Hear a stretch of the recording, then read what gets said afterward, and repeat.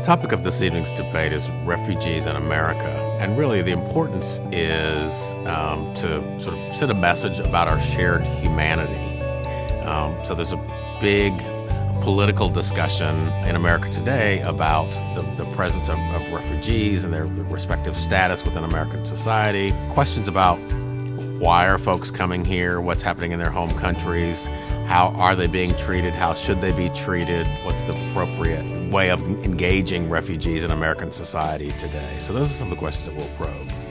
Resolved that the United States federal government should prioritize foreign aid to Central American countries over refugee admission. This debate is about giving foreign aid and refugee resettlement in the U.S. And I'm representing the foreign aid side.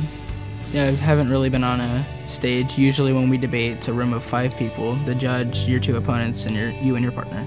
It's just a lot of practice because at first I was like, I could never look up, and now it's like I can look up most of every other sentence. When we target aid effectively, we can fight corruption. For example, whistleblower protections, police training, and democratic reforms. By sending this aid to Central American countries, it will help the country entirely.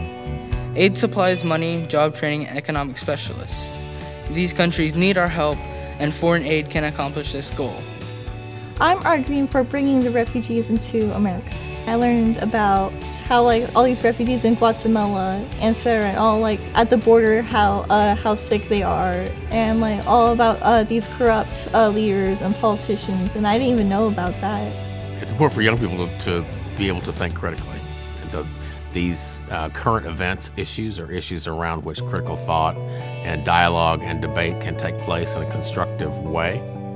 And this is also a civics lesson for young people. Giving foreign aid to Central America for over a decade. If foreign aid could actually work, we would have seen a slight change in how foreign aid is actually helping. But we've seen nothing.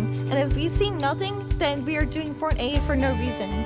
Central American countries have received a lot of foreign aid over the past few years. Can you point to any examples of that aid working? Yes, there was a study done by Amnesty International of a murder rate in Honduras and how with the help of foreign aid, the murder rate had declined. It's definitely helped me to grow. It's gave me a lot more experience. It's gave me skills that I didn't think I'd have without debate, like a lot faster critical thinking, research, and finding the right things to use. When I started debate, I was really quiet and soft-spoken, but when I started doing it more, I became way more confident in myself, and I learned all these speaking skills that I know now today.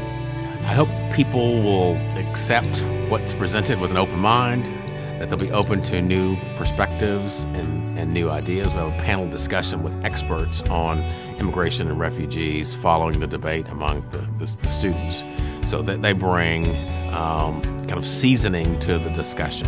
We hope that people will, again, approach this evening with an open mind and an open heart and sort of rethink whatever their fixed positions may be.